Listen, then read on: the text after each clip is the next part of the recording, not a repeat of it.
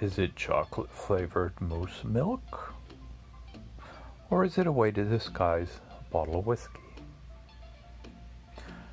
Here we are, we're at the Mission Thrift store in Fergus. It's a fairly large place, plenty to see, lots to look at, and even outside they have a compound, and they even had this blanket dryer sitting out there. Children's outdoor furniture. They have these plastic barrels that are often used by some of the migrant workers to purchase items and ship them home. The bicycles, honestly, $125. I suppose for some it's a reasonable price. Maybe they do actually do some basic servicing on them before putting them out for sale.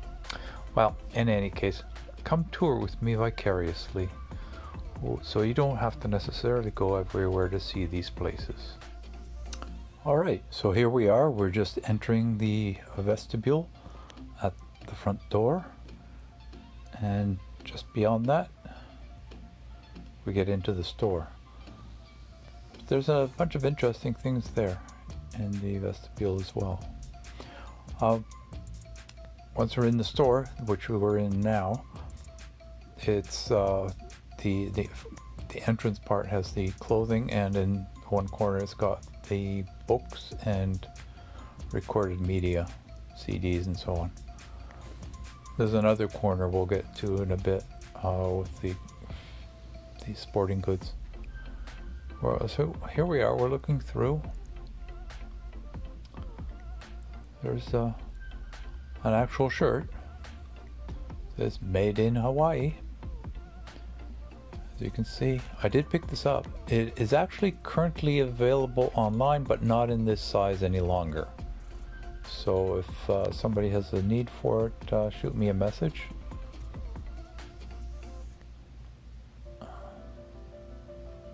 And maybe we can work out something for you.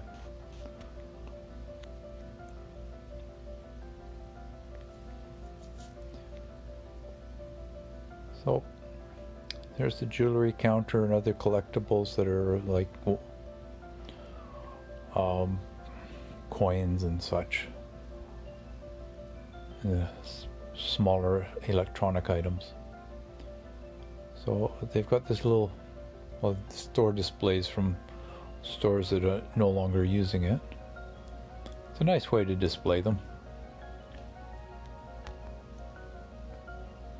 Same with some of the other displays they use in the jewelry counter. Some of them are items that are donated to the store, not from a retail location, but yeah. Pretty good selection of items. Some of them are vintage, some of them may even be antique. There may be some designer pieces there for all I know. Here's some of the electronics. Like I said, there's some what they consider higher value ones. Looks like it might be a Tilly hat there.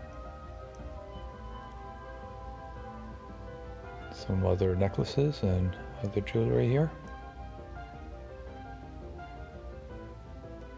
It's a fairly extensive array of counters with the jewelry in it.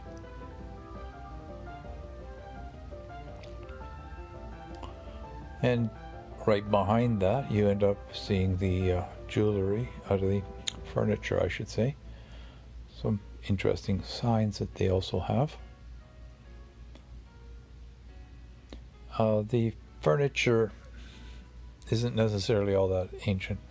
They do have some vintage fabrics and tablecloths and throws and things of that nature. There may be some that are more contemporary as well, so you get to pick. Some bags, some curtain bits and pieces as well. So there's lots to look at. It's a good sized store. And we swung around, we saw some more of the furniture there, or the clothing. and they're selling the wheelchair. Usually wheelchairs are very custom.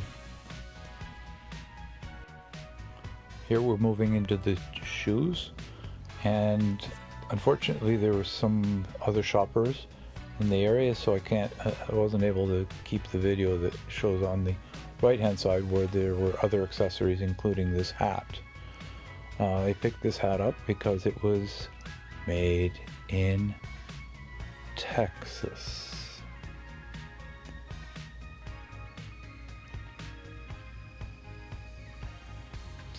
It's an okay price, considering it's made in the USA. Picked up a similar type hat from another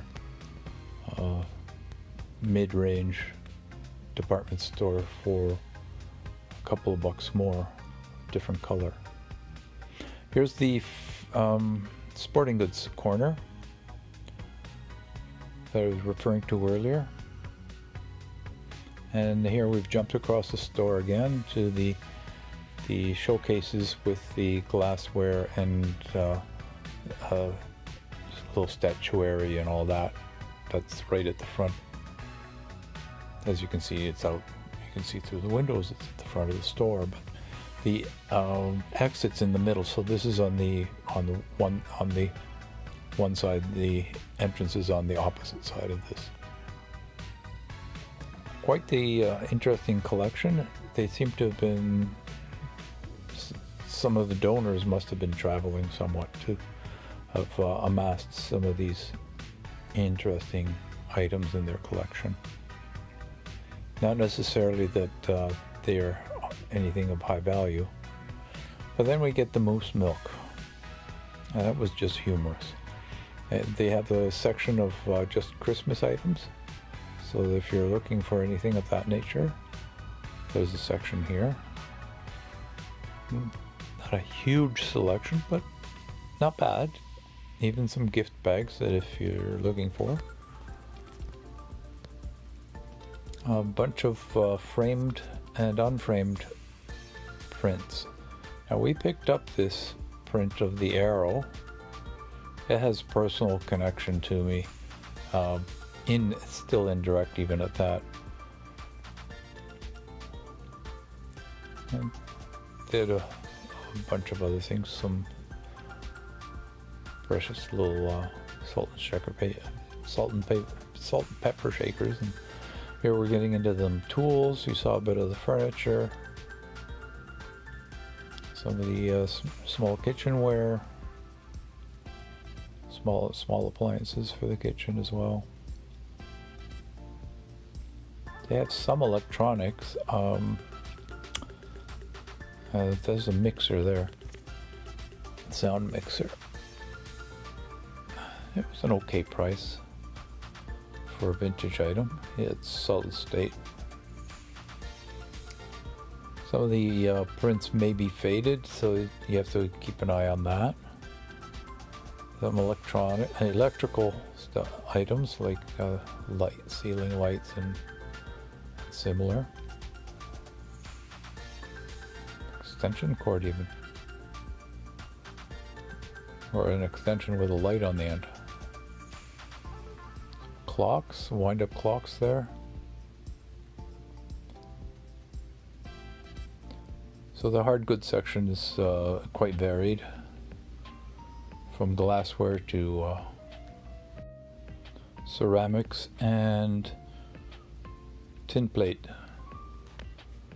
So here we got some candlesticks, some picture frames up next, and we move along.